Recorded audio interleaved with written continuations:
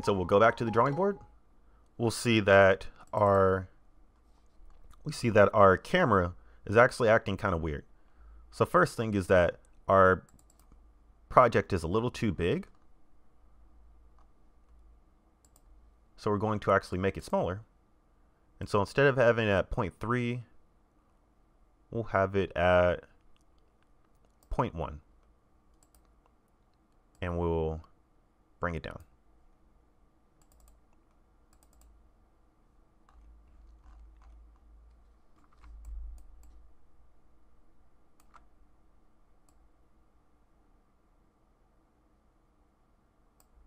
Like so. Just make it a little bit more manageable in terms of size.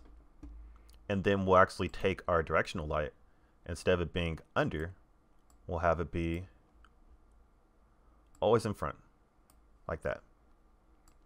And we'll actually set the directional light up in the ground plane so that it stays consistent. What we could actually do is we could actually duplicate the directional light, and we could create a directional light to the side,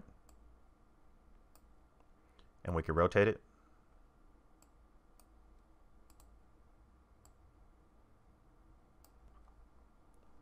And this one, we could actually have the strength of it be a little lighter, a little lower. We'll have the strength of this slide as well be a little lighter in terms of the shadows that we have on it. Intensity, we could make it probably a fraction of that. So instead of having 1, we could have 0.5 or 0.6. And again, we'll have this one at 1 as well. And then the intensity will actually duplicate this by right-clicking, double-click, and we will make this one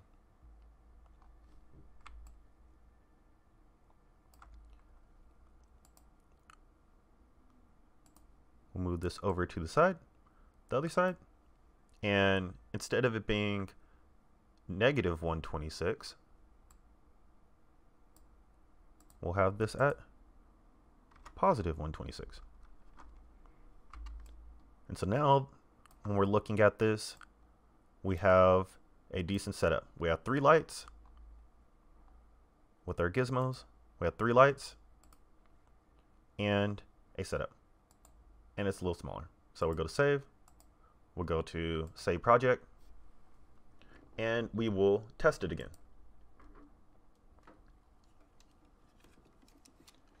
So now, again, we have the cursor showing up. We click the screen, and it creates an augmented reality experience like that.